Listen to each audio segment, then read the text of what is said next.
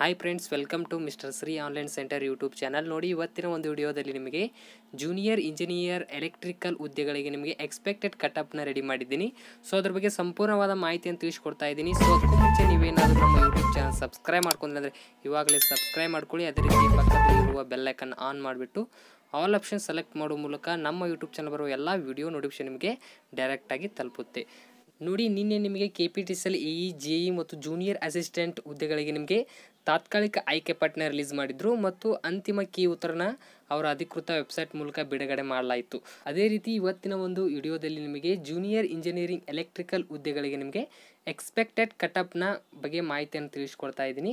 ಅದಕ್ಕೂ ಮುಂಚೆ ನಿಮಗೆ ಒಂದು ವಿಷಯನ ತಿಳಿಸಬೇಕಾಗಿದೆ. ಏನೆಂದರೆ, ಜೂನಿಯರ್ ಇಂಜಿನಿಯರಿಂಗ್ ಎಲೆಕ್ಟ್ರಿಕಲ್ ಹುದ್ದೆಗಳಿಗೆ 12,000 ಅಧಿಕ ಅಭ್ಯರ್ಥಿಗಳು ಇದನ್ನು ಎಕ್ಸಾಮ್ ಅಟೆಂಡ್ ಮಾಡಿ ಬರ್ತಿದ್ದಾರೆ. ಅದೇ ರೀತಿಯಾಗಿ ಇದಕ್ಕೆ 35% ಮೇಲೆ ಅರ್ಹರಾಗಿರುವ ಅಭ್ಯರ್ಥಿಗಳು ಕೇವಲ 1,079 ಅಭ್ಯರ್ಥಿಗಳು ಮಾತ್ರ ಆಗಿರ್ತಾರೆ. ಆದರೆ ಟೋಟಲ್ ಇರೋದು 570 ಹುದ್ದೆಗಳು ಖಾಲಿದ್ದಾವೆ. ಆದರೆ 1,079 ಹುದ್ದೆಗಳು ಖಾಲಿದ್ದ ಅಭ್ಯರ್ಥಿಗಳು ಆಯ್ಕೆಯಾಗಿದ್ದಾರೆ. ಅಂದರೆ 1:2 ಅನುಪಾತದಡಿ ಇವರು ಅರ್ಹರಾಗಿರೋದಿಲ್ಲ. ಅಂದರೆ ಡಬಲ್, ಅಂದರೆ 1:2 ಅಂದರೆ ಡಬಲ್ ಆಗಬೇಕಾಗುತ್ತೆ. 570 1,000 ಚಿಲ್ಲರ ಆಗುತ್ತೆ. ಆ ಕಾರಣದಿಂದ ಕೇವಲ 1,079 ಅಭ್ಯರ್ಥಿಗಳು ಮಾತ್ರ ಇಲ್ಲಿ ತೇರ್ಗಡೆಯನ್ನು ಹೊಂದಿದ್ದಾರೆ. ಆ ಕಾರಣದಿಂದ 1:2 ಅನುಪಾತದಲ್ಲಿ ಇವರು ಸೆಲೆಕ್ಟ್ ಆಗೋದಿಲ್ಲ. ಆ ಕಾರಣದಿಂದ ಇದು ನಿಮಗೆ ಎಕ್ಸ್ಪೆಕ್ಟೆಡ್ ಕಟಪ್ ಎದ್ರದಂದರೆ ಫೈನಲ್ ಲಿಸ್ಟ್ದೇ ಹೇಳ್ತಿದ್ದೀನಿ. ಅಂದರೆ ನಿಮಗೆ merit list, final merit list ಬಗ್ಗೆ ಕಟಪ್ನ ತಿಳಿಸ್ಕೊಡ್ತಾ ಇದ್ದೀನಿ. ನೋಡಿ, ಕಟಪ್ ಹೇಗಿರುತ್ತೆ ಅಂತಂದು ಇಲ್ಲಿ ತಿಳಿಸ್ಕೊಡ್ತಾ ಇದ್ದೀನಿ. ನೋಡಿ, ಈ ಥರ ನಿಮಗೆ KPTCL ಎಲೆಕ್ಟ್ರಿಕಲ್ ಹುದ್ದೆಗಳಿಗೆ ನಿಮಗೆ ಕಟಪ್ ಲಿಸ್ಟ್ನ ರೆಡಿ ಮಾಡಿದ್ದೀವಿ. ಈಗ ಒಂದೊಂದು ಕೆಟಗರಿ ವೈಸ್ ನಿಮಗೆ ಅಂಕಗಳನ್ನ ತಿಳಿಸ್ಕೊಡ್ತಾ ಇದ್ದೀನಿ.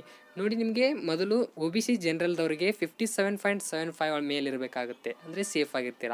ಇದು OBC ಜನರಲ್ ಮೆರಿಟು. ಮತ್ತು ರೂರಲ್ ಮತ್ತು ಈ ಥರ ನಿಮಗೆ PDF ಈ ಥರ ಬರೋದಿಲ್ಲ.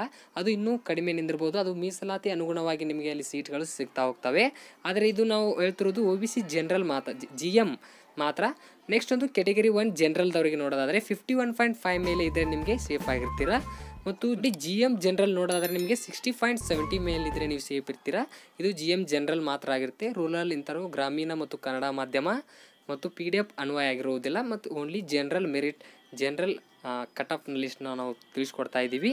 ಮತ್ತು ಜನರಲ್ ಮೆರಿಟ್ ಫಿಸಿಕಲ್ ಹ್ಯಾಂಡಿಕ್ಯಾಪ್ ನೋಡೋದಾದರೆ 43.25 ಮೇಲೆ ನೀವು ಇದ್ದರೆ ಇದಕ್ಕೆ ಸೇಫ್ ಆಗಿದ್ದೀರಂತ ಅರ್ಥ. ಮತ್ತು GM ರೂರಲ್ ನೋಡೋದಾದರೆ ನಿಮಗೆ 59.75 ಮೇಲೆ ಇದ್ದರೆ ನೀವು ಇದಕ್ಕೆ ಸೇಫ್ ಇರ್ತೀರ. ಮತ್ತು GM ವುಮೆನ್ದವ್ರು ನೋಡೋದಾದರೆ 55 ಮೇಲೆ ಇರಬೇಕಾಗುತ್ತೆ, ನೀವು ಸೇಫ್ ಆಗಿರ್ತೀರ. ಮತ್ತು ಶೆಡ್ಯೂಲ್ ಕಾಸ್ಟ್ ಅಂದರೆ SC ಕಾಸ್ಟ್ ಜನರಲ್ ಮೆರಿಟ್ ನೋಡೋದಾದರೆ 48.5 ಮೇಲೆ ನೀವು ಅಂಕಗಳನ್ನ ಗಳಿಸಿದರೆ ನೀವು ಸೇಫ್ ಆಗಿದ್ದೀರಂತ ಅರ್ಥ. ಮತ್ತು ಶೆಡ್ಯೂಲ್ ಕಾಸ್ಟ್ ಅಂದರೆ SC ವುಮೆನ್ದವ್ರಿಗೆ ನೋಡೋದಾದರೆ 39.25 ಮೇಲೆ ನಿಮ್ಮದು ಅಂಕ ಗಳಿಸಿದರೆ ನಿಮಗೆ ಚಾನ್ಸ್ ಇದೆ ಅಂತ ಅರ್ಥವಾಗಿರುತ್ತೆ.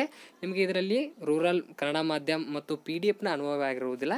GM ಅಷ್ಟೇ ರೂರಲನ್ನು ತೆಗೆದುಕೊಂಡಿದ್ದೀನಿ. ಆದರೆ ಉಳಿಕೆದ್ದು ಕಾಸ್ಟ್ ವೈಸ್ ನಿಮಗೆ ರೂರಲ್ ಕನ್ನಡ ಮಾಧ್ಯಮ ಮತ್ತು PDF ಮುಳುಗಡೆ ನಿಮಗೆ ಇದರಲ್ಲಿ ನಾನು ತಿಳಿಸ್ಕೊಟ್ಟಿಲ್ಲ. ಬರೀ ಜನರಲ್ ಮೆರಿಟ್ ಎಕ್ಸ್ಪೆಕ್ಟೆಡ್ ಕಟಪ್ನ ಅಷ್ಟೇ ನಾನು ತಿಳಿಸ್ಕೊಡ್ತಾ ಇದ್ದೀನಿ. ನೋಡಿ, ಲಾಸ್ಟ್ ಒಂದು ಶೆಡ್ಯೂಲ್ಡ್ ಟ್ರೈಬಲ್ ಜನರಲ್ ಅಂದರೆ ST ಜನರಲ್ ಮೆರಿಟ್ದವರಿಗೆ 44.75 ಮೇಲಿದ್ದರೆ ನೀವು ಸೇಫ್ ಇರ್ತೀರ. ಆದರೂ ಆಗ್ಬೋದು. ಅಂದರೆ 44.75 ಮೇಲೆ ತೊಗೊಂಡ್ರೆ ನಿಮಗೆ ಚಾನ್ಸ್ ಇದೆ, ಆಗುವ ಚಾನ್ಸ್ ಇದೆ ಅಂತ ಅರ್ಥ.